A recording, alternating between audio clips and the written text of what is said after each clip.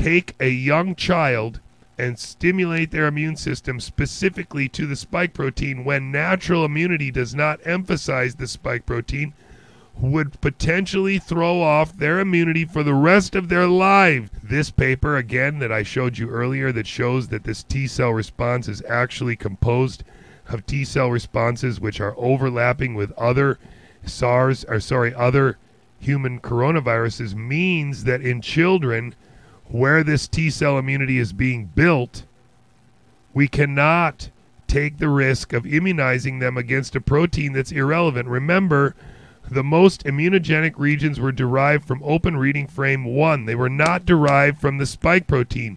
Therefore, to take a young child and stimulate their immune system specifically to the spike protein when natural immunity does not emphasize the spike protein would potentially throw off their immunity for the rest of their lives.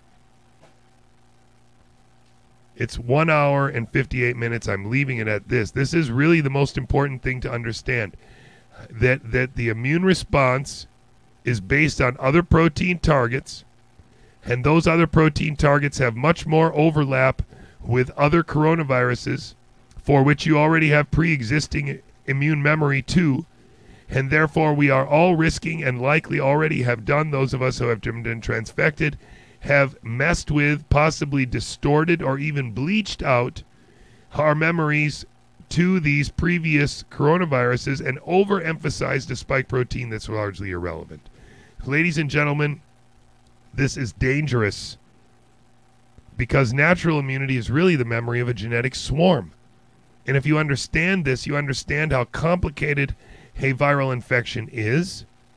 It is composed of two groups of virins, those virins which can replicate and those virins that cannot.